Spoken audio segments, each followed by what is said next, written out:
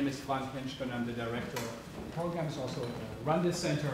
This is part 2 of our great day at the Circus here at the Segal Center. I think it's a sensational day. It's a day that's long overdue and of real significance. The world of contemporary theater and performance has merged closely with the world of used to be the traditional circus. They both influence each other in a very new way, and it has always been the mission and the duty of art to explore what hasn't been done and what is new, based on a tradition but using new technologies. And what we already saw from the screenings on global contemporary circus, as well as in the Quebecois scene, shows us the potential of this new world that is out there. And as I said earlier, I feel these are messages from the future of theater that's about to come. There's an anticipation of the future that these artists have, and it's not something of the past. It will be stronger and better, and theater and performance will be stronger and better because of it. We at the Segal Center bridge academia, professional theater, international and American theater. Yes, traditionally we do focus on playwrights, playwriting, and traditional theater. Even so, we are admirers of the work of the Castelluccis and Wilsons and Lepage of this world. But this is a day that really focuses again. We had 1 or 2 days on circus already here, but it really puts a highlight on this most significant art form. We also welcome our viewers on HowlRound, so this is nationally being live streamed. We also welcome all our guests from Circus Talk and Bond Street, and from Australia and Concordia and Cirque and everywhere else. So really a welcome, and the Segal Center is trying to build bridges also between Quebec and Canada and the US. It seems so close, yet it's also far away. Hard to explain to outsiders, but it's a fact. And I hope this will also bring us together, as it will do with the Philadelphia and New York theater scene. It's a scene that's also emerging and coming out. And if you go to the Whitney right now, they have little babies who just says emerging artists. So these are no longer infancy. This is already very, very much ahead. And perhaps not enough light has been shown on the stage of what is contemporary circus in New York and Philadelphia. I would like to introduce Ruth Wikler, who is the head of the programming at TOHU, and her title is in there. He worked also once here at the Segal Center. She will guide the discussion. Thanks again for Patrick for putting together these brilliant screenings and this afternoon and letting us know more about his work at his university, actually, with the theater schools. This is something we don't have, as far as I know, as strongly in the US. So Ruth, take it away, and again, welcome everybody.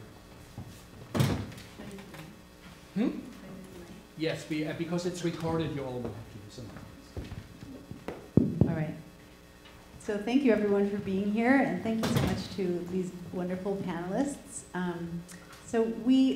This program of today's program is co-curated by Patrick Leroux, who's here, who guided us through the video program that he selected, and Frank and I.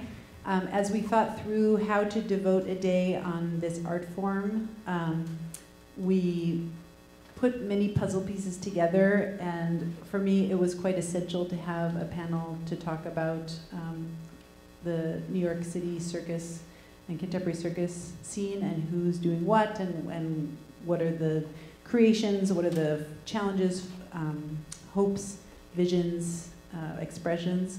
And also, because of what's going on in Philadelphia is actually quite extraordinary in terms of institution building and making a climate for circus that really does have some elements of sustainability in it.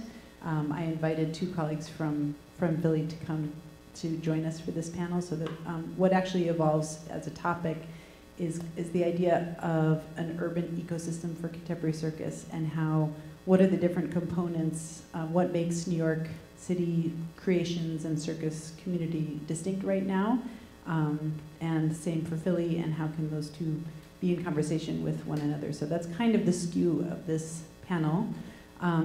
But for me also, my artistic origins are in the New York City circus community, and I have been away from it for a while, and so I'm really excited to learn more myself also about kind of what's going on right now.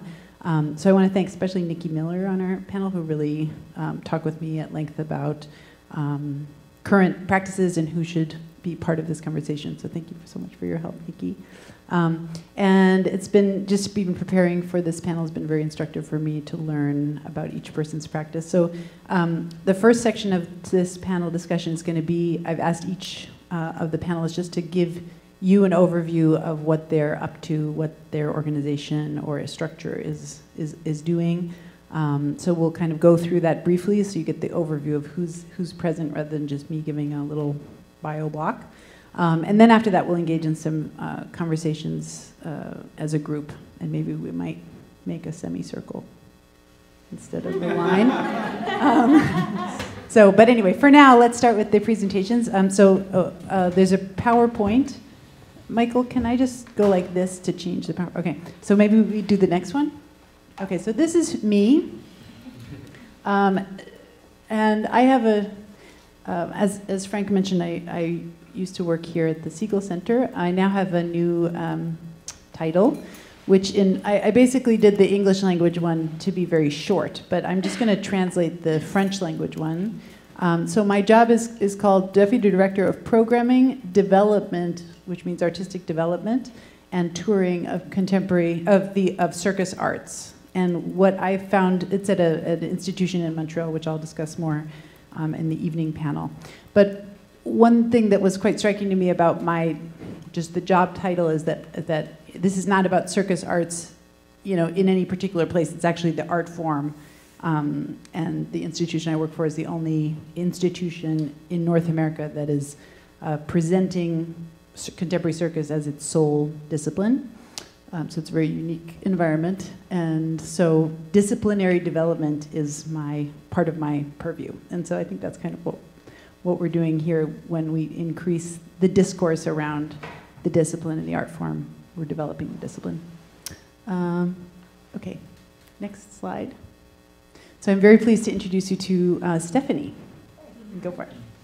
Hello, everyone. I'm Stephanie Monseu from the Bindlestiff family circus. We started here in New York City in 1994 as a fire-eating duo and kind of emerged from the dirty underground New York City club scene to meet up with a lot of other artists who were interested in the circus medium. We didn't know that circus was happening in New York City, although because I knew my fifth-floor neighbor, Jennifer Miller, was making amazing political, gender-bending, poetic, do-it-yourself circus. It was, we knew it was there, but we didn't realize that there had, all in one place on South 11th Street in Williamsburg, where we can't afford to live anymore. But we didn't realize that, like there had been Commedia dell'arte in the 70s and what Bond Street was doing, and that there were a bunch of people laying tracks for us.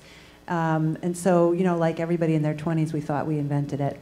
Bindlestiff toured for pretty steadily from 95 to 2001. 9/11 caused insurance and gas prices to go crazy. We no longer could go out twice a year. So we've focused on New York City and Mid-Atlantic regional touring. We also, every year for this will be our 25th year in 2020, have created an original ensemble, created new circus work in New York City every single year. We're a homeless company. We rent different venues every year, and in 2005, Keith and I actually purchased a home in upstate New York, and we now have relationships with community and municipal bodies so that we can create work, bring artists up for residencies, and then bring it back here to perform it, because nobody can afford to do that here. Bindlestiff's primary function now is 3 basic arms. We create and tour new work of our own with our free-floating company members. Lots of you are actually in the room. We got to work with Angela on the last show. Cassidy Rose has worked with us a lot. We support emerging artists through 3 different programs. One is a re-grant program called the 1st of May Award. One is the Dixon Place Bindlestiff's Open Stage, and one is the Cavalcade of Youth. That's for artists under 21. Ayal. And then the third is community building through social circus. And we have programs that work with youth and developmentally disabled adults. And I view that as community building in the sense that it's a way to anti-gentrify by moving into community, becoming part of a network of families and citizens, and using circus to tie that all together. We do the next slide. Oh, sorry. I just kind of blurted everything. So this is actually a show that we produced at the Connolly Theater in the East Village. That was our 3rd year producing at that beautiful space. Non-traditional circus space is definitely up our alley. We started out in bars, clubs, cornfields in Wichita, you name it, warehouses. And then up in the upper right-hand corner are some kids from Bindlestiff Circus after-school program in Hudson, New York. We have 3 programs in upstate New York and 1 here in the East Village, working with kids. And we're trying to cultivate relationships between kids and people who come from the community that we're working in. So the instructors are also folks from the community, not just people from the circus world. They have circus training, but they're also folks who represent the same culture and background as the students. So we're trying to focus on, I would love to see more diversity in circus. Yeah. Thank you. Okay. Nicki. Okay, hi guys. So I'm Nicki Miller, I know most of you. So up here there's a couple photos about my work, but first I just want to give a little context for those that don't know me. So I got into circus first from theater. I've been in New York for about 12 years and been involved in this community for 11 of them. And I first got involved because as an actor, I had seen some work in London that included aerial work in its theatrical storytelling and was like, well, that's the most engaging theater I've ever seen in my life. I want to be able to do that as an actor, and ended up in practice realizing that even as I developed that skill, that there weren't really opportunities to audition for work like that in New York, and that the only way to really make it happen would be to develop a creative practice of my own with other people who were interested in playing around with aerial theater, as I've referred to it in the past. So in 2011, I met another actress, aerialist named Kendall Riley, who became a creative partner with me, and we started, we first tried to actually make a staging of an aerial theater, totally deconstructed staging of Sartre's No Exit that Eric was actually a part of, if you remember that. When I was an aerialist. Which not many people know about. Oh, but, God. It really happened. But then it didn't happen. And so then Kendall, because it was too hard to get the rights and it was this whole thing, so then Kendall and I basically started turning to devising work, and in 2014 we got our first grant and decided that meant we had to formalize and name ourselves, and so we became Only Child Aerial Theater, which some of you may be familiar with, and developed a show called Asylum, and that show was a devised aerial theater piece, which is the photo that's up here. Sam was in it. And it went through multiple phases. We did our first phase of development. We did our very first workshop actually at Circus Warehouse, and then our kind of more long form with a residency at the old Muse location on South 1st Street. And we're lucky enough to get a regional opportunity to develop and premiere the show in a formal theatrical run. So we did that in 2015, and then we got to show the piece in the final Circus Now Festival at NYU Skirball in 2017. And as an organization, we were really lucky to get to kind of, because of our affiliation with theater, benefit a bit from some of the kind of pipelines that exist in the New York theater world in terms of work development. We became part of the New Victory Labworks program, and that kind of gave us some rehearsal space at the New 42nd Street studios. A challenge we faced there was that they didn't have aerial rigging. So we've been working creatively to figure out different ways to do narrative storytelling in theater, and over the last couple of years, my work has grown and expanded in a lot of different directions to the point where now I refer to what I do as interdisciplinary poetic storytelling, because I don't exclusively want to prioritize aerial over any of the other mediums that I like to play with. So that's what I do now. I'll talk more about it later as we continue. That's me on a rope in Blunderland. Cool, thank you, Nicki. Next slide, please. Hi, that's me. I'm Angela Butch. A little bit about me is I stem from the dance world. I danced professionally for 23 years before I found myself working with dance companies in New York City, and found myself at Elizabeth Straub's company, actually, where I started playing with Fighting Gravity, and that was really fun. And just all the non-traditional apparatuses and more than anything else, what drew me so much to that type of work was the communication and trust that was necessary to work in that way. And I found myself kind of tiptoeing out of the dance world and getting higher and higher into the circus world and living between those two worlds. I'm very fortunate that I got to work with a lot of international companies. Fuerza Bruta, which stems out of Argentina. I was part of their show in New York City for 5 years, and then I got to internationally tour with them and also work with Strange Fruit from Australia. And all of these works and shows that I tend to be a part of are somewhere between that world of circus and dance, and it's very much so about raw, emotive, getting the audience to feel something within a skeleton. So I find that's the world I'm most comfortable in, living and creating. So I started my own company called AB Cirque, and a lot of our works are with live music. We tend to work with full orchestras or string quartets, and we do a lot of narrative and storytelling where we break the fourth wall. We do it in very non-traditional ways. Often people are not even in chairs, they're walking around or seated on the floor, or we just like to make the show happen all around them. And AB Cirque resides at the Muse Brooklyn, which is our circus hub.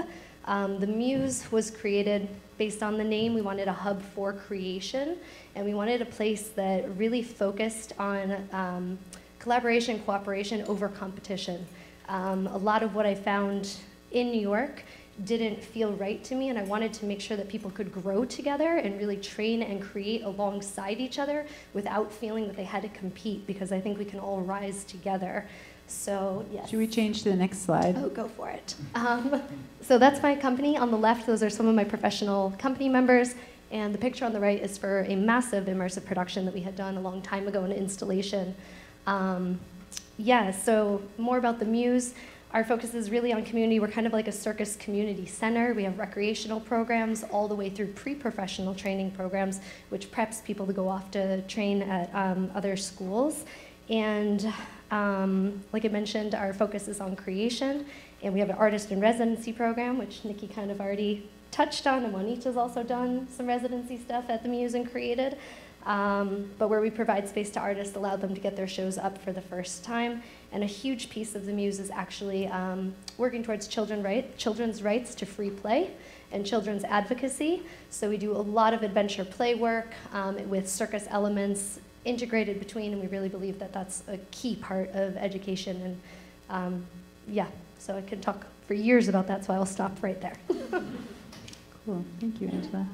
Next slide, please. Oh, that's me. Hi, friends, and soon-to-be friends. I guess my most official title would be Creative Director of Visceral Abstractions, which is an artist collective of sorts. I come from a visual arts background, which is why Visceral Abstractions was a joke that only I understood, and I'm stuck with it. I teach trapeze, I'm a puppet maker, I'm a costume designer, I teach people how to sew, I've made stuff for a bunch of you guys. We started this project because a couple of friends and I kept talking about things we wanted to make and making a show, and eventually we decided, well, we're gonna book a date and put a show together.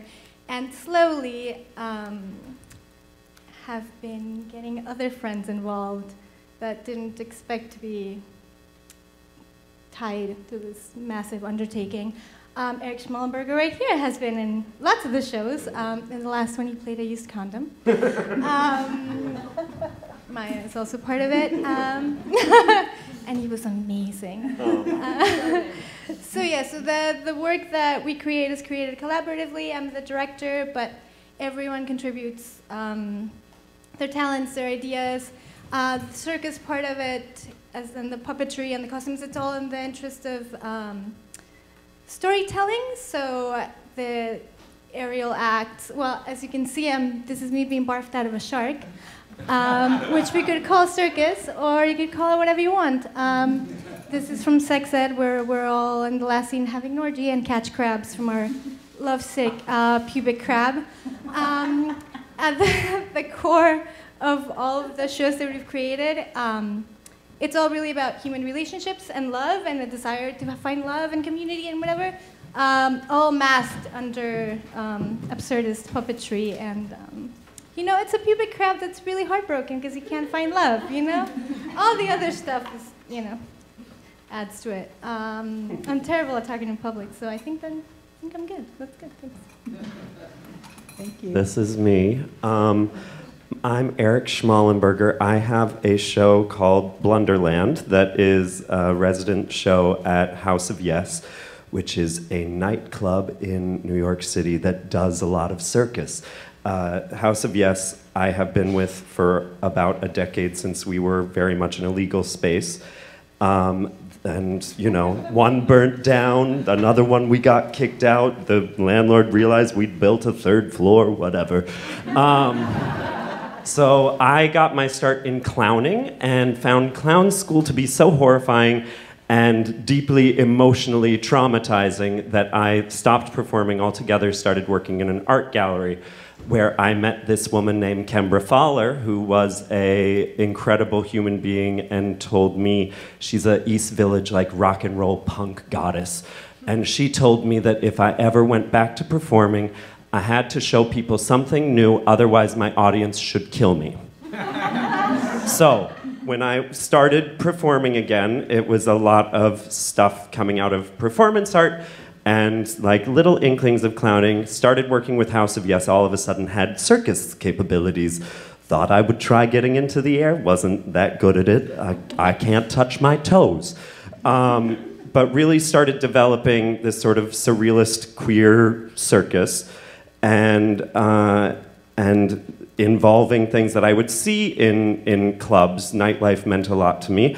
I like going out. So I started involving like things that I saw at the drag clubs and at the cabaret clubs, and inviting Joe's Pub artists to be on the same stage as circus artists. And then, you know, started inviting people that I saw at sex parties to perform. And so now I have a show where you can see aerialists and singers and very comedic and sweet, tender fisting acts.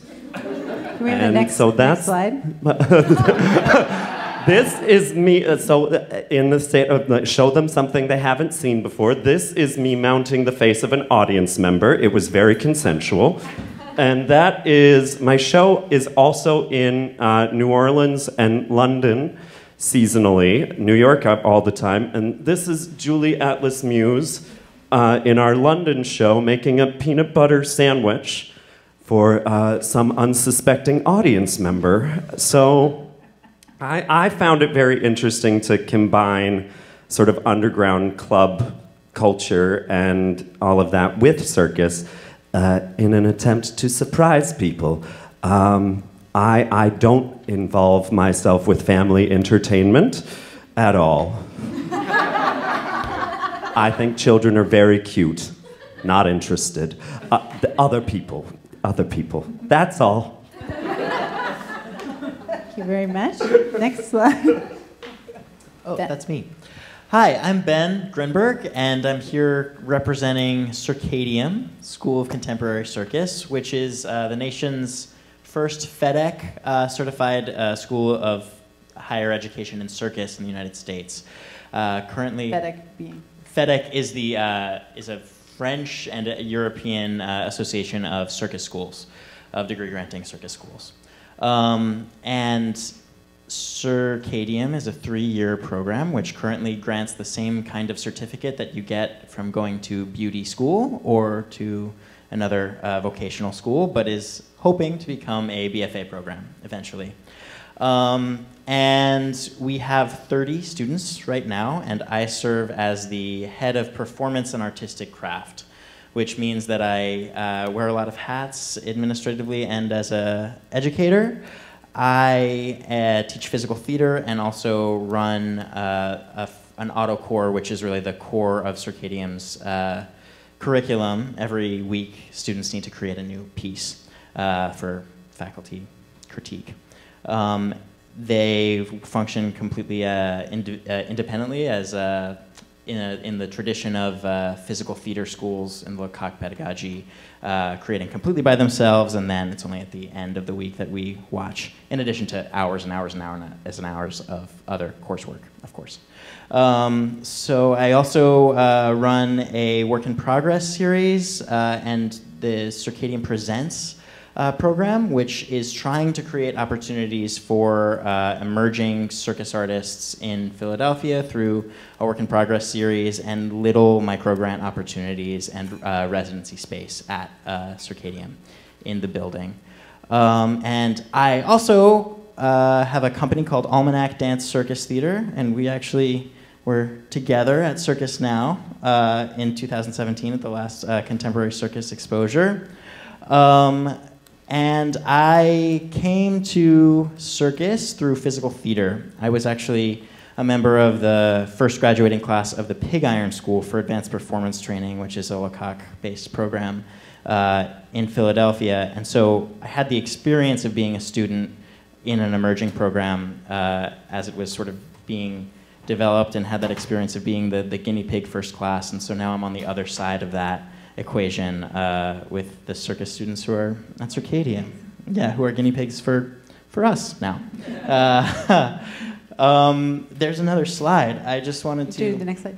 Yeah, you can see on the big picture here is actually a student work that was created through the Circadium Presents series, where we give them funding, a little bit of funding, some mentorship, and space to create a show for the Philly Fringe Festival every year. And so this was one of the shows made for this year's Philly Fringe Festival called 4:18 a.m., which was based on an album. And those are all current second and third year students at Circadium performing. And then just some other slides of Almanac's work in Philadelphia. Thank you. Next slide. Hi, I'm Katy Dammers. I'm one of the artistic producers at FringeArts, which is a large-scale nonprofit theater that does a whole host of interdisciplinary performing arts in Philadelphia. So we were founded in 1997 actually as a fringe festival, very much in the style of Adelaide or Edinburgh, and have grown to be one of the largest fringe festivals in the United States. And so, as Ben mentioned, Circus is always included in the Fringe Festival, both through independent artists like students and other local circus artists. Almanac is often in Fringe, which is great. And then we also do present Circus as part of our curated sector of the festival as well. And Cirque was part of that 2 years ago. We've also presented Seven Fingers. In the last 3 to 4 years, we've undergone a large-scale strategic plan and have moved more broadly into a number of festivals throughout the year. So not only do we do the Fringe Festival in September, we also started a comedy festival last year, and we started a circus festival in 2018 called Hand to Hand. So in its first year, we presented Barcode, which is a young emerging circus company from Canada, and we did their first piece called Sweat and Ink. And last year we had Compagnia Bacala from Switzerland. So the Circus Festival as it exists now, and as Ben was talking about guinea pigs, I think we are certainly using our audience members in a similar way. You know, the Circus Festival is in its beginning years and is very much aligned with Circadium. As Ruth talked about, we see Philadelphia as a really exciting urban ecosystem for the support of circus, and having a training center and a young and exciting group of emerging artists within the city is a huge part of that. So if we look at the next slide, you'll see some images from the past year's festival. So far the festival has been focused around these international, or at least thus far international presentations of circus, which run for a couple performances across a weekend, and then is kind of capped off with what we call the Circus Midway program, which you can see behind me. So FringeArts has a really beautiful theater and restaurant space right on the water, and there's a beer garden right next to it that we turn into, with the help of Circadium teachers and students, into a place for people to experience the circus arts.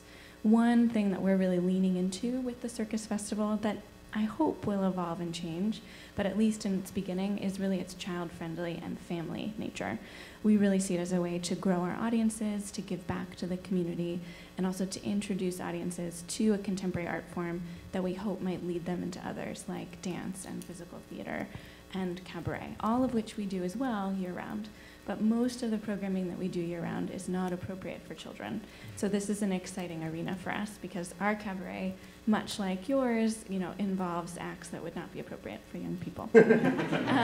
So the Midway is a great opportunity to introduce young folks and to work with them in free programming. Other things that happen in the Circus Festival are a local showcase that Ben curates, which is related to his emerging Circus in Progress series called Test Flights. And in the next couple of years, we're looking forward to growing the festival.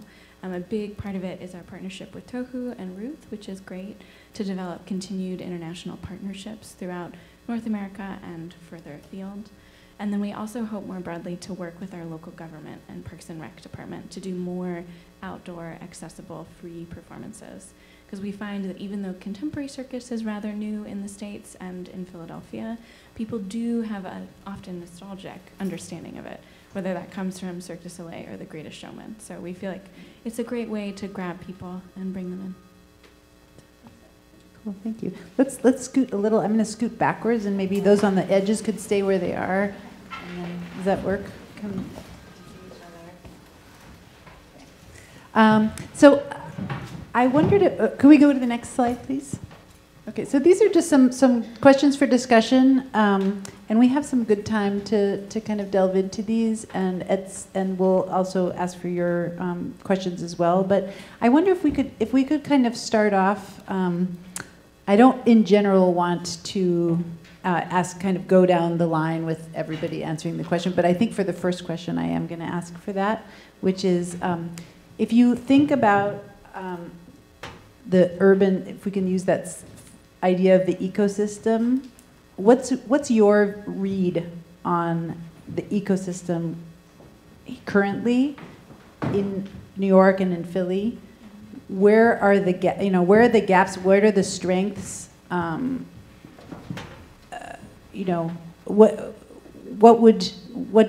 What's your snapshot on that? Just briefly, can each person please answer that? Stephanie, can you start? Thank you. Start? Okay. That's Just rough. from where you're coming, just from where you stand at right now.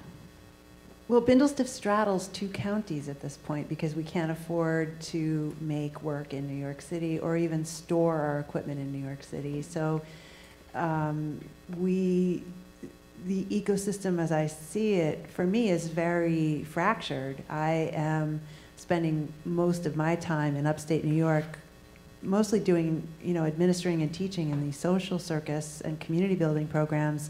And Keith is my co-founder and partner, is here in New York City and sort of like managing the artistic and creative end of Bindlestiff. And he's the one that you mostly see and interface with at Open Stage or, events around New York City. So unfortunately, I feel like that's a sad truism about making work. And those of you who have your own spaces are so fortunate, but there's also an armload of headaches that go with that.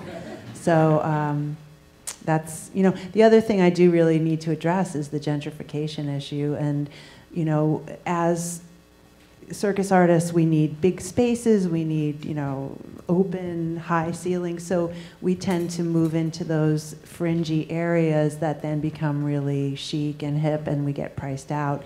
So in the meantime, we're sort of making incursions into space that is somebody else's, and then we get sort of incursion is made upon us. So I think that's, I don't see that as a horrible thing. I see that we need to be able to have like a fluid sort of cellular exchange between the communities that we're moving into and the communities that we now find ourselves a part of.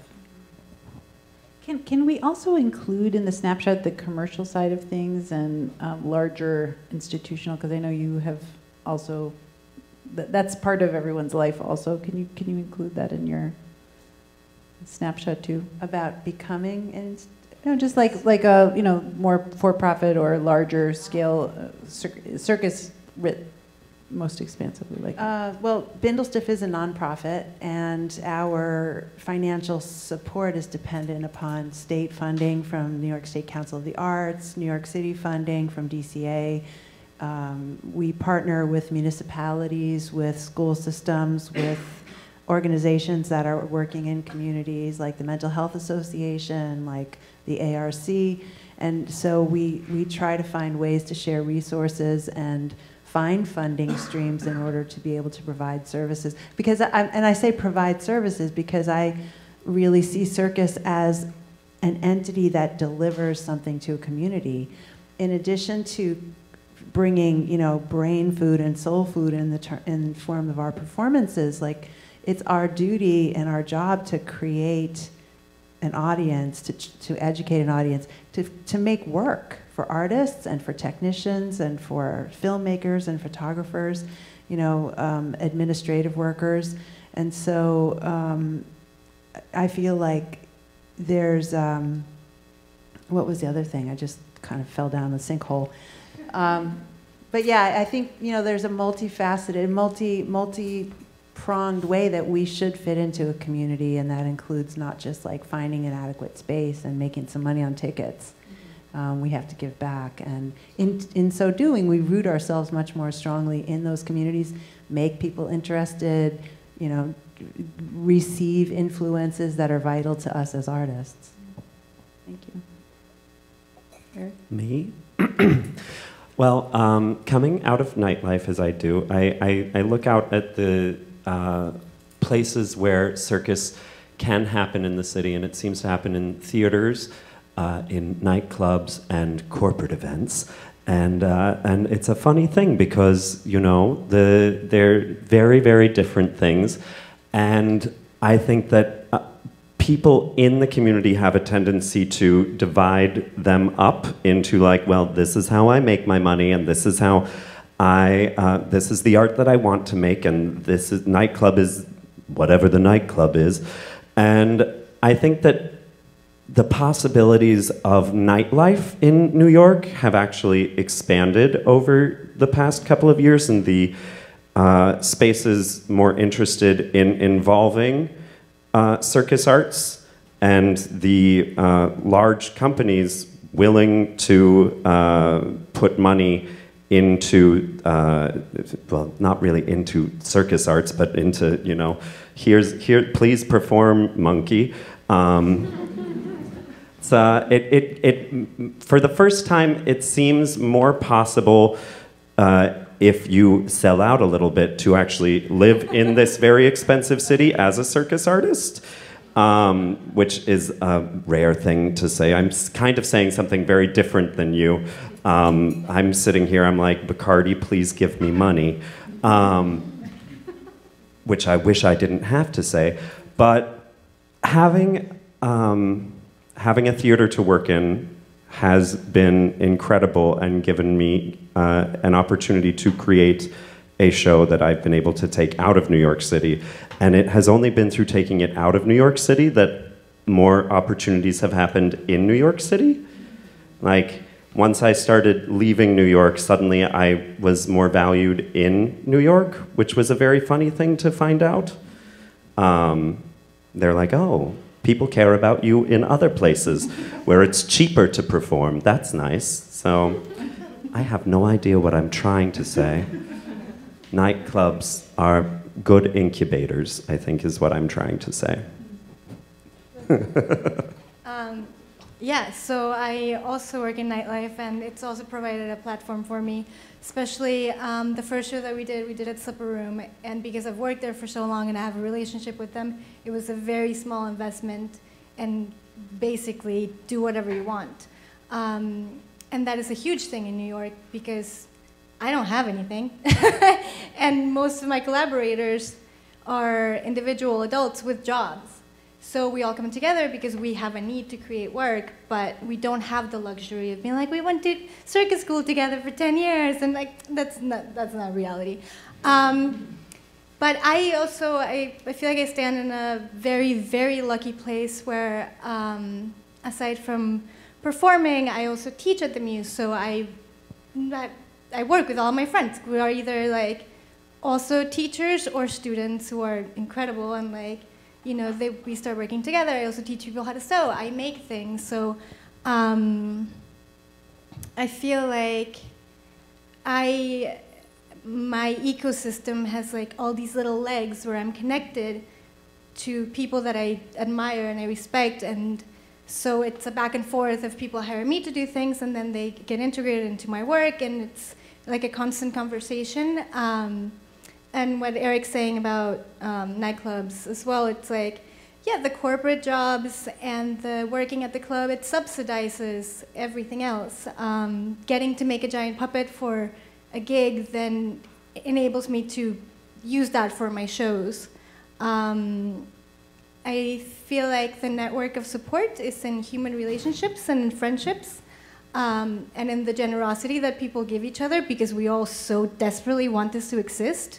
So we're constantly like building the ground, like each step, it's kind of like, you know, you make it and then you go to the next one, kind of together. I mean, Nicki Miller, everyone, you know, there's so many people here that could be like, I needed this, I needed this. So I don't know if that clarifies it, but nightlife, it helps a lot, because, you know, no one's handing out free theaters or rehearsal spaces or, you know, any of that. But I will say, this is an important thing about New York and how a lot of us are able to train, is that teaching gives us free space to train, like at the Muse or at other places. I think without that, I personally would not have anywhere to develop work or to continue growing as an artist.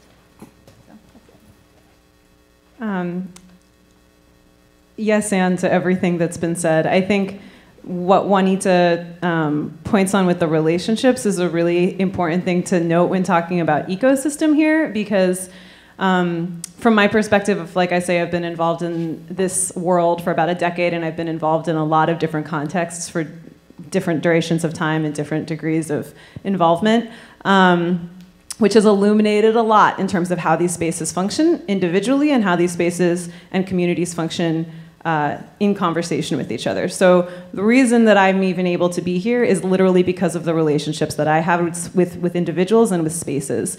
I think that those are sort of the two most important assets to any of us are our relationships with each other and our relationships to the spaces in which we can teach, train, create, process, and share and develop work. There's not really a culture around process in New York City, so there is definitely one of the ways that things function here is, as Juanita mentioned, is like booking a deadline and working with what you have to meet that deadline. My experience with that has been, again, speaking to relationship, a lot of the early work that I made was made possible because folks like Susie Winston at Circus Warehouse or Angela at the Muse would see me really like tinkering away at something and and I'd be like, I really want to try this thing with like that, piece of furniture and, this thing, like I want to do a site-specific kind of use your apparatus. Like I didn't pay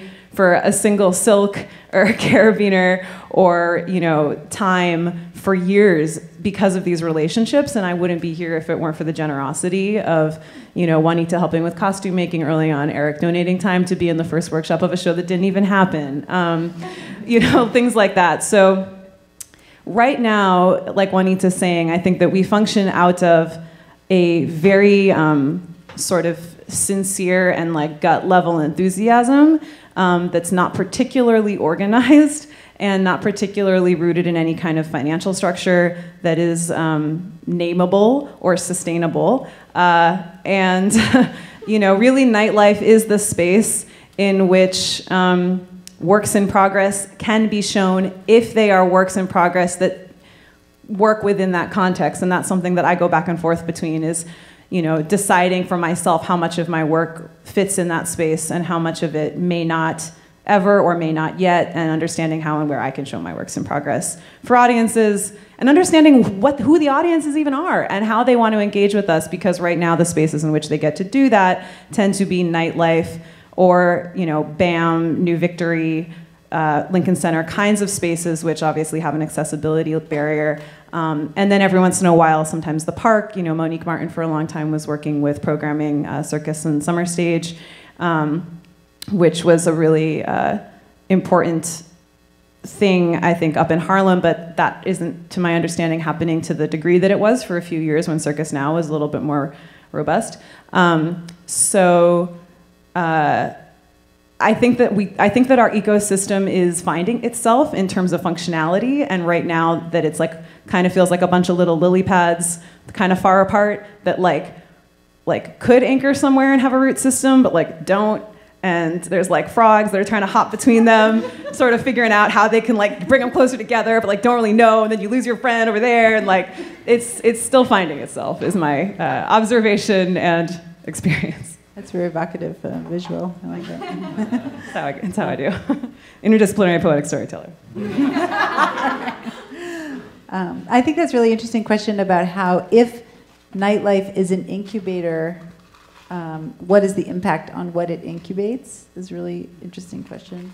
And also the question between when you were telling the history of Bindlestiff, Stephanie, and you talked about, you know, this question of subversion and nightlife, and like how is what's happening now as subversive as when you guys were starting, you know, some interesting. Sandwiches on vaginas.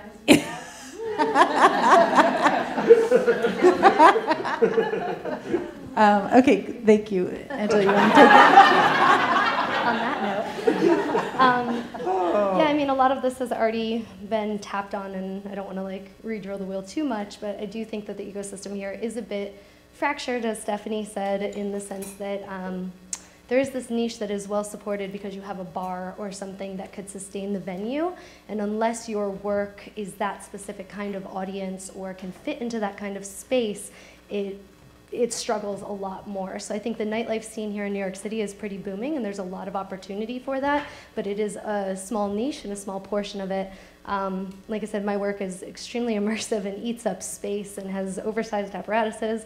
Even when I try to create something small to see if it'll work, it doesn't happen. And we also do a lot of work for children, and we are in a space that we don't have a legalized bar, so we can't sustain the work and count on alcohol to support it.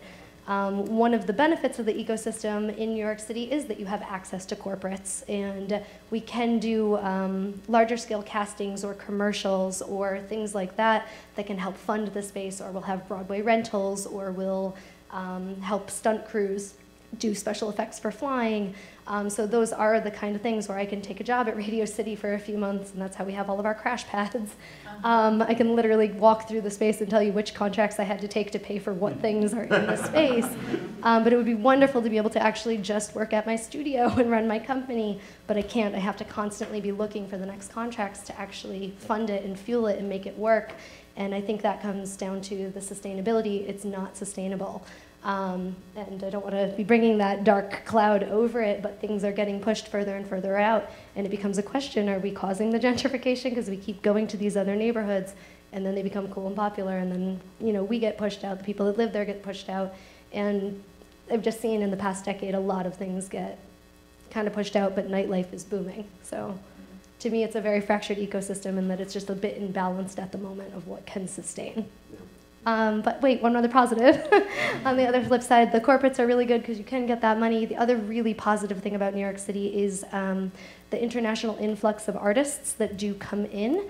And so one really beautiful thing that we've had access to is bringing artists in for workshops and different flavors from all over the world, and helping have our teachers even get other coaching, and our artists and our students grow and be exposed to all these different things because New York City is such a hub for people to pass through. So that's one huge perk of the ecosystem here. Maybe before we go into the Philly perspectives, have you guys seen artists have blocks where the ways that are available, the means that are available to develop the work that they want are just not there, so they either change what they make or they go somewhere else? Okay. Well, one group that's not represented here today is the group from Fifth Wall Studio, which is a group of flying harness dance folks who kind of came out of the De La Guarda Forza Bruta lineage, who have their own space and built an entire show that they literally were, you know, I mean, you attended it, showing out of their apartment. So, you know, because that show includes harnesses and water and all of these like crazy technical elements that no space was willing to risk, I guess, or something. So they ended up finding out how they could create that within their own living space, which is a pretty extraordinary living space, to be real. And did their show that way. But there's plenty of examples even of solo artists who, you know, just have ideas and can't share them. You know, I mean, there's so many things. Juanita? feel like that's all of us in a way. Like, what is available, and that's what you're working with. I mean, there's an abundance of ideas, but not so much of spaces or time or possibilities. So I think, but I think that's really rich in a way, because you just got to make it work. You can't take a year to think about how you're going to cross a space back and forth, which would be amazing. It's a dream, but it's just not the case. Yeah, I mean, like, one more thing I just want to add too is that the first show that we made at Asylum, we thought it was just going to live in the old Muse at South First Street and never move on, and so we used the walls and we used the piano and we like had the rigging that was, okay, this one's that far away from that one, so we're going to tie this looks together this way, and then the show got brought to North Carolina and we had to adapt it for this completely different space without having any sense that we were ever going to tour the show, because we had built it without even considering that it would have a lifespan. And then we went to NYU Skirball, which was completely opposite of the North Carolina venue, and had to adapt it all over again in a 4-hour tech and load-in. So I think that, like, you know, yeah, there you go. I think another thing that's very interesting is because of the limitations that you find in New York City, and because America in general is not a country that really develops circus in the same way that other countries do, like Canada, UK, Australia. It's me, for example, going to London, I'm taking my show to Adelaide. I don't really have very many American companies to look up to because people are so in the grind sometimes in New York that they don't think of the possibility of the circus in the larger context and the festivals that are out there, the possibilities that are out there. You get so caught up sometimes, and I think, like, I have to make this work, I have to make this work, I have to, like, keep doing this grind. And there isn't a network in the United States of circus venues the way that there is of circus capability. Like, we don't have a lot of Spiegel tents here. We don't have all of these things that exist in Europe and in Australia and in Canada. And I think that just the mentality of that and not having people to look up to really stifles, in a way, the possibilities of some young creative people in New York building things, because they don't know, they've never met like Briefs company or any of these other touring companies that do incredible things and travel so much, and so they just hold themselves back, not knowing what's out there. So exposure and connection would help. Yeah, absolutely. Do you guys want to go for it? I can jump on that bandwagon for sure. Yeah. I recently went into the Edinburgh Fringe with a show, this past Fringe, for the first time, and that experience was so eye-opening, because I think there are so many. I actually think there are so many American circus artists making work which is at an international level, but who just don't have the resources to be able to go there, and so tell themselves that they can't. And there's a story that we tell ourselves about the quality of our artistic work, which is that it's less than because we're not able to go to those festivals and we're not able to get that exposure. So I wish I had gone 6 years ago, 7 years ago. I wish I had gone with my first show. And so to any young artists who may be here, go, get that exposure, go internationally, go to Mexico. There's amazing circus, just like a $200 plane ticket away. And in terms of like an arts ecosystem, I think in Philadelphia we have a lot of the same challenges, but we're not quite so squeezed. I always say that Philadelphia is an ideal place to be making work because space is much cheaper, and we have some resources, especially in the last 15 to 20 years. There were a lot more funders that existed in Philadelphia, and they're sort of moving away or changing their priorities now, but it's possible. It's possible to live. It's possible to spend time making work in Philadelphia, and then we're an hour and a half drive to here to be able to show and collaborate. And so we're lucky for that reason, but the same problems of gentrification, of being chased out of the spaces that we create, all exist. And it's a real question of how we we deal with that and acknowledge that. And I think it's really important for institutions, especially larger institutions like Circadium, to be in dialogue with the communities that our presence is impacting and influencing. We exist in a decommissioned Catholic church, and there wasn't a lot of circus in the community that we came into, which is one of the reasons why we think it's really important to have events like test flights and programs that are free and open to the community that can sort of not just say, hey, come buy tickets, exactly, but this is what we're doing here, and can we be in dialogue with everyone who has already been in this space. And the only other thing I want to say is, I think siloing, or saying we're circus, therefore, is not really useful. And at least for me as an artist, and for Circadium as well, the more that we're able to make partnerships with other institutions, for example, we've been commissioned to make works at the Philadelphia Museum of Art several times. And that's not work that explicitly looks like circus or calls itself circus, but is circus, is contemporary acrobatics. And the more that we can sort of open up our ideas of what it means to be a circus artist, or what, this is circus, this is dance, this is theater, but to just say what is possible and how can I, just be creative and adapt to the opportunities that are present. I think that's something that makes an ecosystem feel really nice, is when you open it up and you say, okay, maybe we don't have the things that we wish we had, but we do have other things, and our communities are actually vaster than we think they are. Ben, can you also address you have one pig iron and then now 2 schools generating artists, and are they sticking around? What's the impact of the schools what is the impact of artistic training in this area have on the artistic community?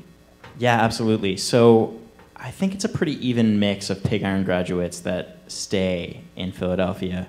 And it's a little bit different now that Pig Iron is an accredited MFA program, so there's more students who are coming for just the training and then leaving to go back to various different communities. But I think it's had a huge impact on the Philadelphia arts landscape, and we're hoping that Circadium will have a similarly amazing impact. Even just the foundation of the school actually has attracted some other contemporary circus companies to because faculty are teaching there. We're able to get some coaches and artists from other places to come move to Philadelphia. 3 AM Theater is a company that exists in Philadelphia. Other contemporary circus companies from around the country are saying, oh, hey, maybe Philadelphia is a great place to go. And as soon as we graduate our first class, I think we're going to see that some of those students are going to want to stick around and start making work, and that's really exciting. Cool. Katy? Yeah, I think this balance of cross-collaboration and interdisciplinary relationship is really great in Philadelphia. I think one thing that's really a strength in our local circus artists is that it's so interdisciplinary. It was interesting, like, hearing Patrick speak earlier today about the work that he's doing in Canadian schools, and I think we in America are already doing a lot of that work because our students come from a more hybrid education that pulls equally from cabaret and physical theater and music training and dance as much as it does from circus. So in that way, the future feels really bright to me, that there's really exciting contemporary work that's like being trained and then fostered in Philly. And I think as a circus programmer in Philadelphia, I have like 2 goals that I'm always trying to balance, both like bringing in the international artist to serve as like an exciting opportunity for people to see and get inspired in and to share ideas across, but also to support our local artists and American circus more broadly. And I feel like that is one thing that's really missing in Philadelphia right now, is the funding for our local people. Most of the institutions that Ben alluded to are very enticed by the international folks. And frankly, the type of work that international artists are making in circus is larger and perhaps in some people's minds more exciting because of that scale. And that scale is only possible because they've had training and residencies and things like that. So sometimes that cycle feels like it perpetuates itself. And so I am excited with Circadium and all the work that's happening in New York, and I hope some things that we can start to do at Fringe as well to develop residencies and development support. Because often in Philly and more broadly, there feels like a gap between someone who has self-produced a circus show, maybe in our Fringe Festival, and done it at Circadium or at an outdoor location, and then the work that we show in Hand to Hand, our Circus Festival right now. So seeking to kind of further flesh out that ecosystem so that there are multiple levels of development and sustainability. Can I add something in response to that? So something that makes me think of is this question that I've been asking a lot in general, and I feel could have value to us as an ecosystem more broadly, is the questions that are being asked when programming work, when making work, and when engaging with work. I think that there's often an emphasis put on the what and the who, and not maybe necessarily as much on the why or the how it's being made or how it's functioning. And I think that those are really interesting questions when it comes to art and also when it comes to community engagement, and that I just sort of want to offer that as like something to sort of in general about how we, just for something for us to think about for ourselves and then in relationship to each other that maybe could address that. No, just sort of like, because Katy was referring to the fact that the local institutions are very enticed by international groups, they're probably being enticed by who it is, what's in it, as opposed to necessarily why it exists or how it's being made or who it's for, which are questions that might direct them to other folks as well. I want to open up to the audience also. We have a lot of amazing, brilliant people in the audience. So any questions you might have, if you, Frank, do we have someone talk into the mic, or do we repeat? Yeah, we need to have them. I can do that. So okay. I'll steal the mic. You share. Yeah. Since you're both from Philadelphia. So please feel free to open to your questions, and also if you guys have questions for the, if each city wants to ask each other questions, that would be great too. So would anyone like to ask any questions? Yaron. First of all, I'd just like to say that every time I meet anybody from the North American, particularly the New York circus scene. Introduce yourself, maybe. Oh, sorry, I'm Yaron from Cirque. I just want to say that every time I meet anyone from New York, particularly, is mostly where I meet them from, they just work extraordinarily hard, and it's something that we recognize and admire from a distance. So thank you for that extraordinary blood, sweat, and tears to make this ridiculous thing happen. I guess my question is, on a kind of level, is like, why and what's the end game?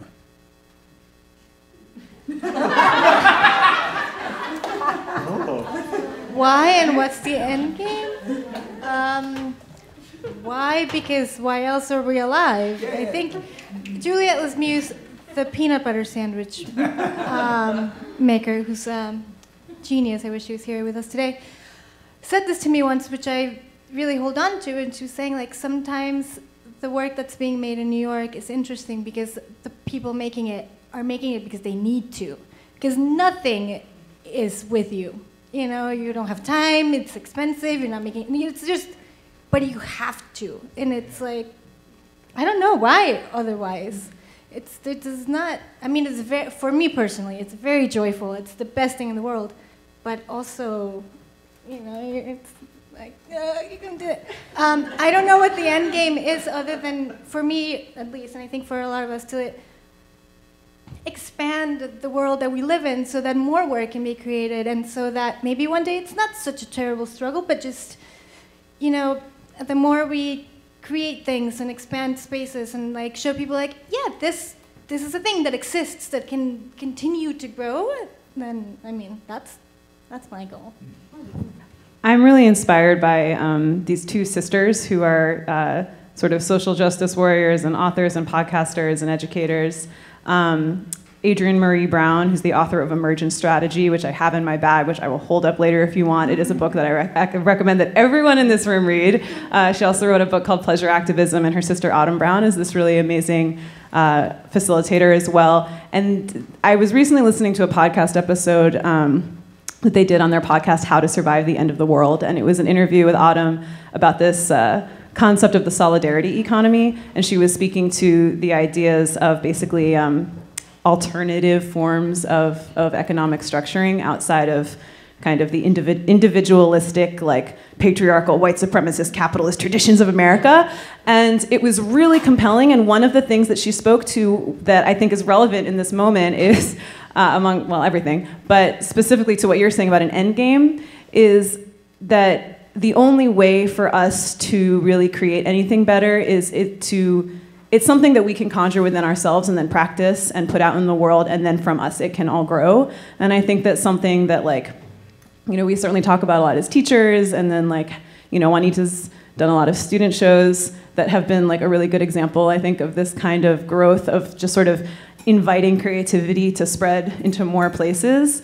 You know, 10 years ago when I started, it was Tanya Gagne and like Bobby Hedgeland Taylor and like Bindlestiff and like a couple other folks, and that was kind of it. And then, you know, now we represent maybe a fifth of the things that are going on in the city. So I think the end game, now that we've started to sort of plant a lot of roots, is to find out how to actually be a functional ecosystem that can grow in a really generative way for future generations.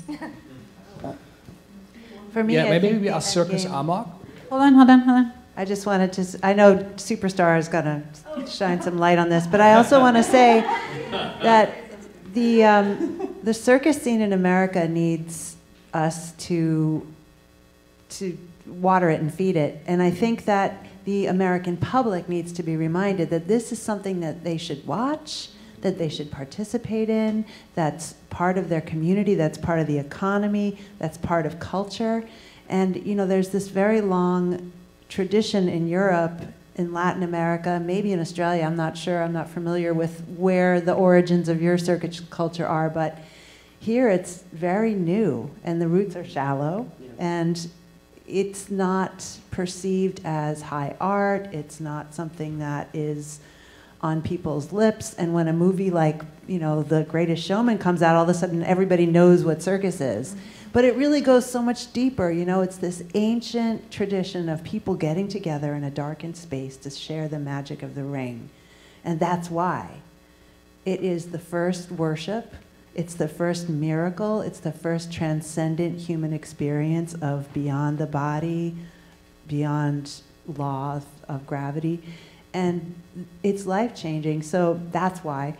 And I think the end game really is like, not only do we collaborate and we find joy and like vibrancy in collaborating together, but the idea of inviting journalists and reviewers and more academicians and educators and therapists, and that's what's really cool about what's happening today as well, is that the circus lifestyle and philosophy is kind of informing care and work with students, and yeah, it's just kind of, that's why, that's the end game.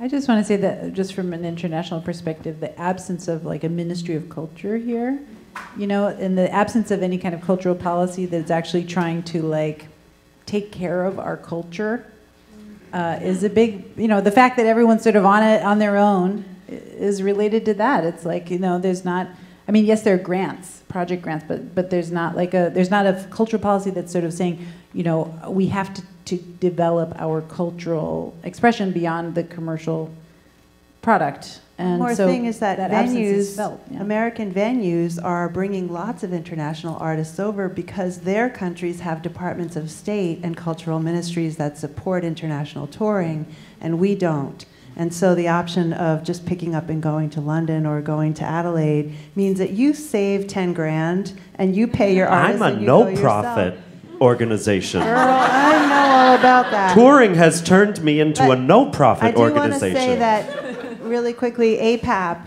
is working really hard, and Monique Martin has been a really big part of bringing circus to and presenters together, and that's a question I have for all of us, like where are the venues? Where are they? They should be here. Well, I'm a big one.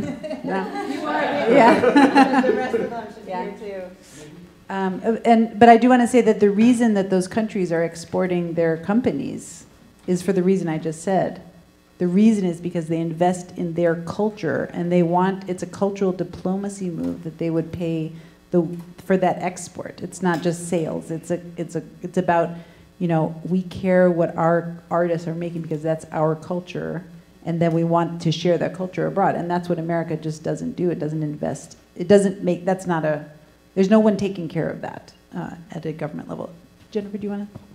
Well, Frank wanted me to say something.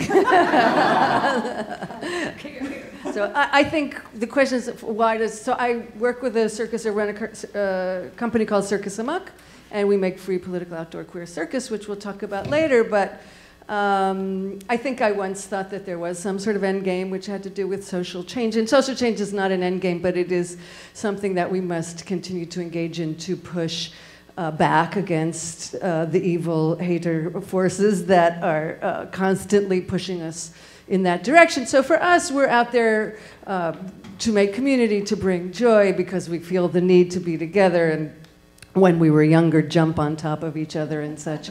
But we're out there for, in part because we believe that theater and circus, the use of popular forms, is very functional in terms of making work out in public to engage and be part of the movements for social justice. So that's why we're doing it. We'll talk more about that later.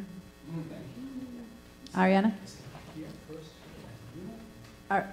Wait, is Gypsy, you want to? Yes, hi. My name is Gypsy. I'm from the Seven Fingers, but I am originally actually American and grew up in the States via the San Francisco Mime Troupe and the Pickle Family Circus out on the West Coast.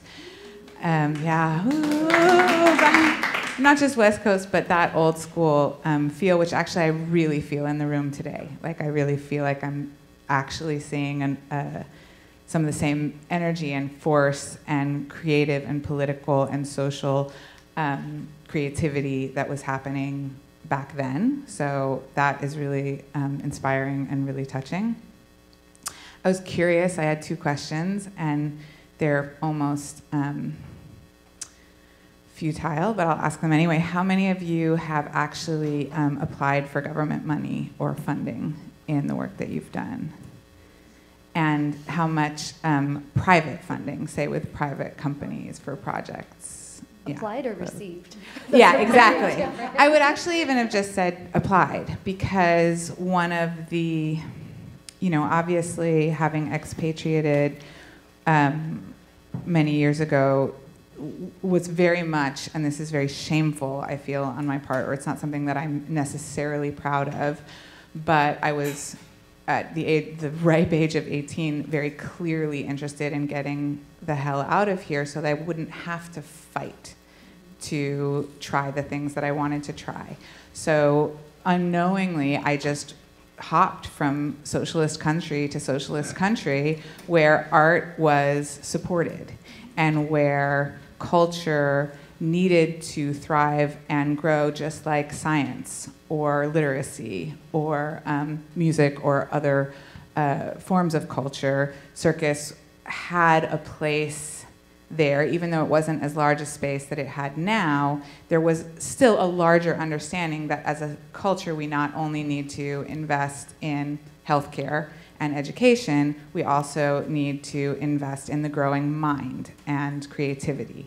And that is through creativity and risk-taking that we will actually be able to evolve in other departments like science and politics and communication and all of those wonderful things. So I basically bailed, and you guys are playing the hard game. So I definitely, lots of respect there. I do think, however, and this is, God forbid we get into a political conversation, but I also believe that government is not other, and asking and demanding and helping people to understand why that support is needed and why, as you were saying, circus is so important for the community, the adult community, the ever-growing, incredible expression of gender and self community. All of these, from youth to adult expression, circus is an incredible vehicle for that. And to be able to continue to ask for that money and to ask people who are working in government or in finance and making them understand why these things pay back to their corporate communities, to their gentrified communities and to their government communities, why it is a key element is something that I think is very difficult to continue to ask and be denied, but perhaps together, asking as a larger community, and that's definitely something that En Piste has done for Canada, us coming together as companies to ask has shown the importance and the impact of not a series of individuals, but a community of individuals that create a group, a larger group. Thank you. We have about 10 minutes left, so I think Ariana, you had a comment. If you want, we can go a little bit over time. Okay, okay, basically. Do you want to, and then we want to have some questions for internally. Yeah, Ariana. Hi, everyone. My name is Ariana Hellerman. I have been an independent producer, but I currently am in charge of programming for the Downtown Brooklyn Partnership, which is the business improvement district in downtown Brooklyn, but we manage all of the public space in the area. So we have 6 plaza spaces, and so Circus is a very high priority for us. So I want to know all of you. But and I've worked with some of you. We had Bindlestiff. We closed down a street for 3 consecutive weeks, and our theme for one of those weeks was circus. So we had unicyclists, and we had stilt walkers, and we worked with Susan. We had Sear Wheel. So it's definitely something that we want to explore, and I know Ruth, and she's been advocating, so we're getting there. I think from the presenter perspective to your question, I think this is me. But I think we're scared because it's like trapeze. How do I get a trapeze in my space? Granted, I'm not a traditional presenter. I'm not in a performing arts center. Or just infrastructure. It's something I think that we don't know about. We don't know what costs are. We don't know how. It's just brand new. And I think maybe this is even something for APAP Ruth, but an education, Circus 101, what it takes to present circus. It might have been done before, but I think that's the #1 thing for me, where it's I don't even understand what costs are. I don't understand the mechanics of all of it. So we do have some presenter training stuff that we're doing, and the TOHU's tech head of tech and production actually came to APAP to give a talk about this. And you have a marketplace in. I run a International Contemporary Circus market in the summer in Montreal, which everyone should come to. Katy. Just as a fellow presenter, I want to say I totally understand where you're coming from there, and I actually have found circus to be among the many disciplines that we work with at Fringe the easiest, which might sound strange because we do have to take out an additional insurance policy, but we found with all the circus artists that we work with, Circadium in particular, but our international folks as well, that they often do their rigging themselves and are, I think, among the most self-disciplined, self-starter artists that we ever work with. They always send the most incredible tech riders, know exactly what they need to preserve the safety of their bodies, and so are very involved in that, and are often incredibly quick, which I think comes from this grit and this challenge of being upstart artists and making their own work and defining that. So I don't necessarily know that it comes from a wonderful place, but I think it's truly a great asset that these artists have. And as a presenter, I have found in Philly, as our circus arts continue to emerge in a larger way with presenters, that some of the challenges that artists face in terms of the more commercial work is something that we can actually see as an asset for presenters. Because most people don't really know what contemporary circus is, if I was to ask an average audience person, but they do know what circus is. Whereas I say contemporary dance, they're like, I don't know, are you gonna roll on the floor? I can't spend money seeing that. But for circus, they can imagine someone doing something beautiful, something virtuosic, something that will ask questions about risk and relationship. And then from there, I think we can often get them in the door and open their eyes and help to build broader audiences. So I think it can actually be really great. That's lovely, Katy, thank you. Yeah, I think we can go to 5:45. We have time. It's an important discussion. And as long as you guys are not bored. Thank you for all your input. My name is Bertie Ferdman. I'm more of a contemporary performance scholar.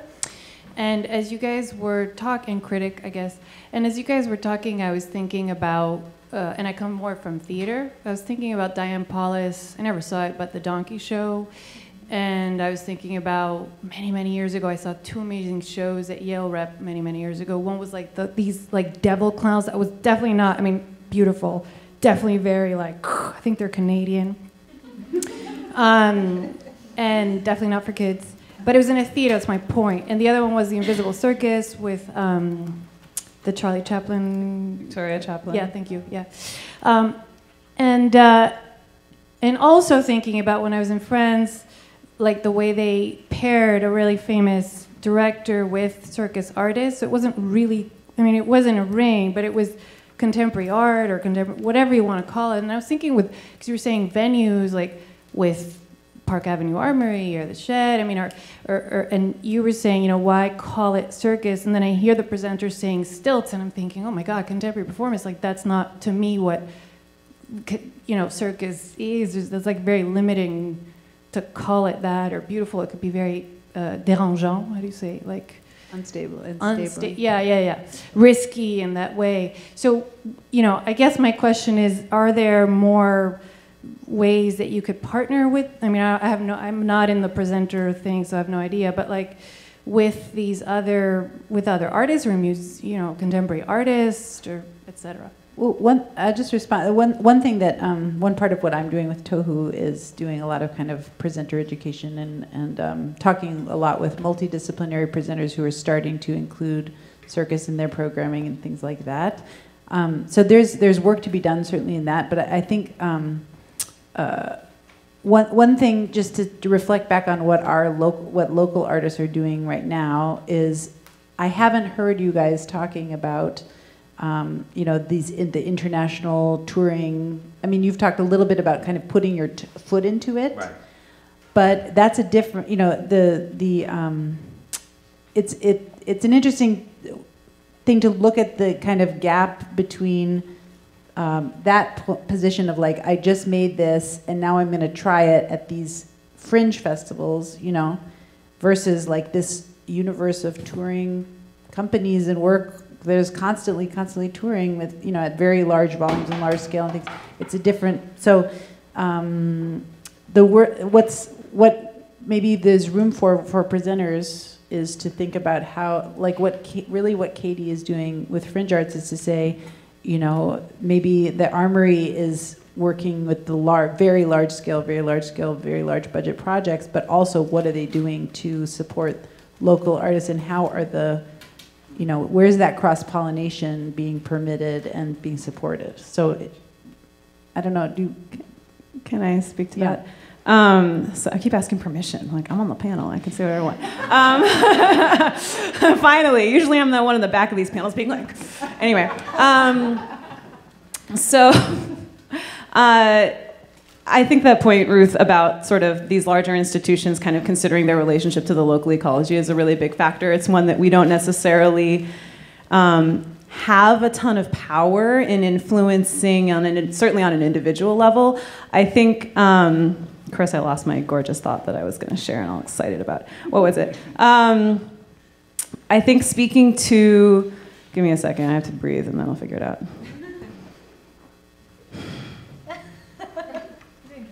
Interdisciplinary poetic storytelling. Okay, this is what it was. So I think that a big issue is this idea of branding language, of marketing language, that we often get pigeonholed into language that is with the, you know, sort of, that is, again, to go back to this kind of capitalist framework, intended to like make us into a product that is easily digestible in a soundbite or a few words or an image for an audience to purchase a ticket to see us, because that is the economic structure within which we are trying to engage.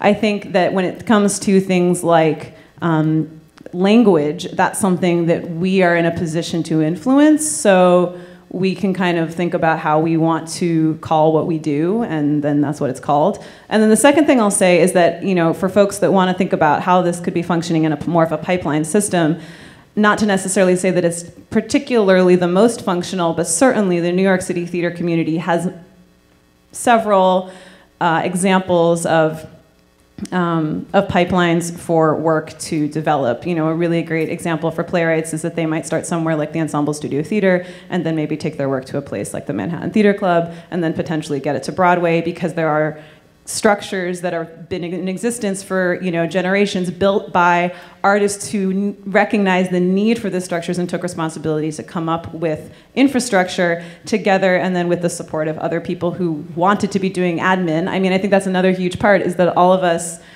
are doing 75 things every day, and admin is one of those 75 things, and if we weren't doing the other 74, then they wouldn't be good. And so admin is most of what I think a lot of us spend our days doing. So it would be really cool if there was some sort of like more organized infrastructure to maybe help take some of the brunt of the admin that we share. I remember there was one time where I was talking to Keith Nelson about insurance, because both of us had the experience of suddenly our insurance no longer being available, and Keith was battling some really intense cost hikes. And so, fortunately we happened to be at the same room at the same time chatting, and we realized that this was something that we could be in conversation about, but that was just like happenstance. So something that I would be really excited about is finding ways to continue the conversation, to bring in folks who do this, to maybe have a stake in its success financially, to kind of help us create these pipelines, create these support structures, so that the artists can do the art, and the teachers can do the teaching, and the students can do the learning, and then we can grow, and it can be an ecosystem. I want to ask, you guys are doing some of this pipeline stuff, and I'm wondering, like, maybe talk about Dixon Place as a presenter. How is that to negotiate them making space for that, for example, or when you House of Yes, your relationships with venues, helping to generate these, sharing opportunities and performance opportunities. I love Dixon Place. They don't like glitter at Dixon Place. So I had to find other places to do things, as my work is 90% glitter, 10% fisting. But House of Yes works in a very interesting way. It has the two women who founded it, Kay Burke and Anya Shapaznikova, do have a very particular aesthetic that they definitely hold to, but it can be a wonderful place. It does have a lot of technical capabilities. It also acts very uniquely as a venue in that it has a huge social media following, which is something that is not to be underestimated. I actually can focus a little bit more on my shows because I have a venue that helps me sell tickets, which is a lot and doesn't necessarily happen with other venues in this city. Like, it's difficult to both do a show and like, I can't get a social media person. I barely know how to use my computer. So in that way, House of Yes has been a great incubator. It also, because it provides nightlife jobs for people, does introduce me to a lot of new performers, and vice versa. I bring in, like, I actually go out, I go to Edinburgh, I go to London, I go and meet new performers in new cities and give them a stage to perform on in New York. So it's sort of this creation of an international web of wonder makers that really excites me. And House of Yes is still learning. We're only in our third year as a legal venue, and I feel like only just now are we. Yeah, I think maybe four. Are we about to hit? I can't remember. Found the space in January of 2014, so I think that first Christmas show was the next. So yeah, you're right. Yeah. So we're only just now learning how to present things, and this is something that I think I'm really excited to do in 2020, is to actually have longer runs of things, which is something I've had to fight tooth and nail to get, because it is a place with a very quick turnover. Like, the show has to be done at 10 o'clock so that we can start the rave, which is a difficult and interesting and weird constraint. Everybody move out, we have to bring 1,000 drunk people in.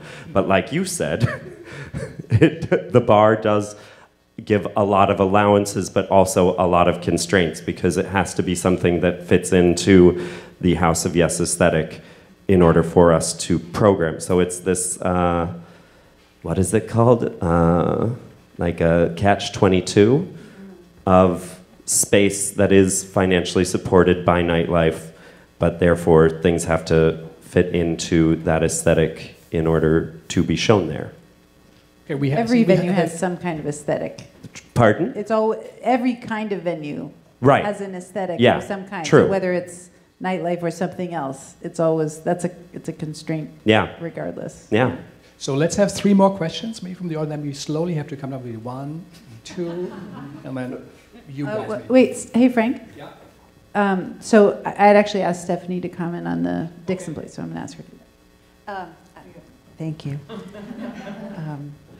I was just thinking about how the interconnectedness of this, you know, I represent a generation, and you guys are representing a generation, but we all work together, and there's lots of us in here who are from different generations of New York circus scene, and it's really cool because, like as I said before, Bindlestiff doesn't have a venue. We're a homeless company, but we have partnered with pretty much everybody in New York to do something, to make something happen, and one of those things is the kind of youth pipeline that we've built. So, like, you know, the Muse has a youth program, Streb has an incredible youth program, Sarah East Johnson and the Lava Company used to have a youth program.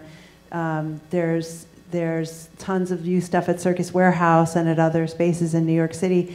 So like these kids are coming through programs, and then Bindlestiff produces a big event called the American Youth Circus Organization's Regional Festival. So they all get together. And then we produce a couple of professional showcases each year. So kids not only from New York City, but from all over the East Coast come together in a professional show. They meet each other. There's that peer mentorship thing that happens. There's this cross-pollination between coaches and practitioners. That's really cool. And then, you know, they become enraptured with circus, and they're on fire, and they go back to the Muse to train, or they go to Circus Warehouse to train, and then they come to Dixon Place and they try out this new material, and then Bindlestiff hires them. It's like this cool pipeline full right circle. there, yeah. It really is. And you know, I don't pay a goddamn cent of rent for a rigging point in New York City because you guys do all the heavy lifting, training everybody, and I get to say, Bindlestiff artist. No, I'm kidding. Like, no, it really, no. This is like our community, though. This is how we make work together, and that's a really important thing. There's one more thing that I just wanted to address, and that is, you know, as somebody who started doing this 25 years ago, with the poverty mentality, with that punk rock DIY aesthetic, I think it kind of hurts. I think it kind of held us back for a long time because, you know, that entrepreneurial drive is important to establishing yourself, but there's a point at which you have to recognize what you're not good at. And, you know, Bindlestiff has been around for a long time, but I feel like it's only in the past 5 years that we've really begun to professionalize as an organization, as a nonprofit, and to reach out to, as Gypsy said, demand funding and demand the legitimacy. And a bunch of us were present in Washington at the National Endowment for the Arts and saying, like, this exists here, like, pay attention, we're here. Smithsonian Symposium on Circus. That's right. That was a very important, that was also the first time in American history maybe that all of us were in one room together. Vendors, you know, venues, presenters, artists, company directors, funders, everybody talking to each other. And old school and new school, circus schools as well. And that should be happening more than once every 250 years. That's great. We only have a couple more minutes, so I'm going to do, what I'm going to ask for the last 3 questions is that one person respond, and maybe someone who hasn't spoken recently. So, yeah. Hi. Hi, Madeline. Hi, my name is Madeline Hoke. I'm here with Circus Talk today, reporting on this whole fabulous day. But this question stems from, and I think maybe Philly would be the right approach for this, is I teach, I'm entering scholastics, and I also teach at Pace University. aerial, and it's really interesting to work with some really high caliber dancers specifically that are getting a taste of circus for the first time, and then they go see circus and they suddenly have this kinesthetic embodied knowledge of it.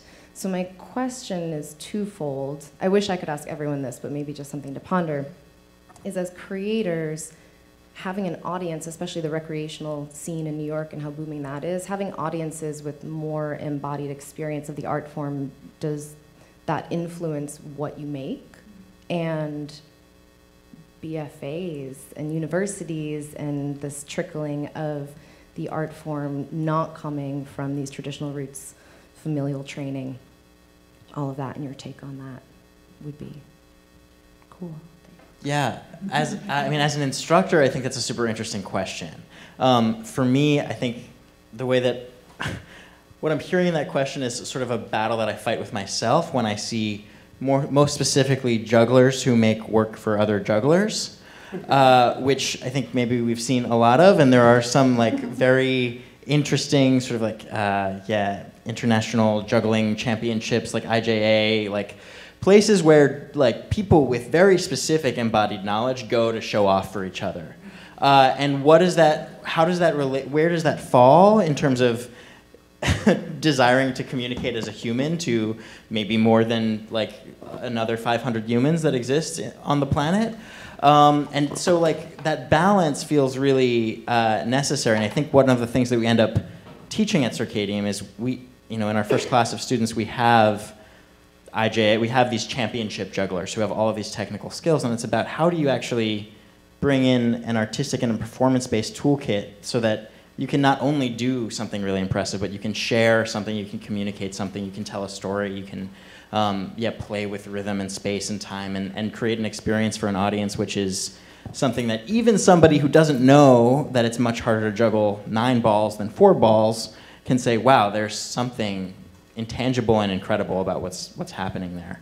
And so I think that is something, there's tons of recreational aerial studios, and there's in some places a direct pipeline from that to commercial work. And I think that experience is, it can sometimes be a little unfortunate just because then there's a real value placed on what can you do and is your skill set technically advanced enough for you to be able to earn $500. And there's, all of these other things about like body shaming and body and like your identity and like the corporate way of like, oh no, it has to be beautiful. Oh, you did that really beautifully. That was really beautiful. Oh, good, that was sexy. Coaching that has these words inside of it. And just like, trying to bust that open and say, no, that's not what this is about, actually. That's one way to look at it, but it's a very narrow way of looking at it. And for me, seeing a lot of young circus artists come in and say, and to have to break them of that assumption about themselves, that that's the only way that they can be, and that's the only value that matters for them. That's really my project at Circadium, and I think a lot of ours. So, yeah, I don't know if that was really an answer to your question, but that's really beautifully said. Yeah, thank you. Next question. I don't know, this is back to the topic before, like what Gypsy mentioned and about culture. Have you all gotten together? I know she asked that, but have you gotten together to be able to reach out and ask the city, start city, state? I know you said you went to NEA. And can we meet? I've been out of the city for a while, so I'm part of the past generations. I also jumped ship. So I don't know how to navigate it, but can we get a collective? Has anyone tried? I'm willing. We need one respondent. I think somebody who has. Oh, yeah. One second. With the mic, because it's being live streamed. Yeah. Just because you brought us back to the admin question, and people were talking about structures to help administratively, I just wanted to say the Field and Fractured Atlas and Art New York and even NYFA are all institutions that do fiscal sponsorship and will support you with their budgeting. And what we need to do is get them to include circus as categories, but they're really helpful administrative organizations that can umbrella a lot of our size companies. Angela, do you want to take the sector development thing? Yeah. So the Muse is actually in a really interesting period of development because we've already been swiped out of spaces and we're in the process of getting swiped out of our space again. So we have a very urgent timeline within the next 2 years. And within the development team, what we've realized is if we don't have ownership of a space, there is no way to long-term sustain in New York City. It's impossible. And just an example of that kind of financial crisis of having space, when we first took our space, it was around $22 a square foot. It's now up to $80. And so just the jumps are catastrophic and it's crazy. So within that, we are talking to a property developer, and I would love to kind of help facilitate the communities and smaller companies coming together, because the next phase, whether it's in New York or just outside of New York, is finding out how to have ownership of a building. And it is absolutely impossible, I believe, these days without government funding and support to do it alone, and I think it would have to house many companies and have seasons of local artists. And bringing everybody together. And I think that is possible, and it is something that me and my team would be happy to work with many people on. Part of the reason our progress has been slow and painful is because our team is so stretched thin and so small because we just don't have the budget to move it any faster. And the question is, will we make it in time? So if there are companies, that would all want to be housed within one structure and it is possible to do something like that, that's absolutely something I would be happy to help open that dialogue and bring people together on. I think it's really helpful that in this particular context, because this is something I've been wanting to have happen for years and years and years and years, is, Ruth, that you are an outside perspective kind of hosting us. I think that if we as a city, or even as a city-to-city relationship, were to continue these conversations, it would be really helpful to have that kind of bird's eye facilitation, moderation, to just sort of keep us in context.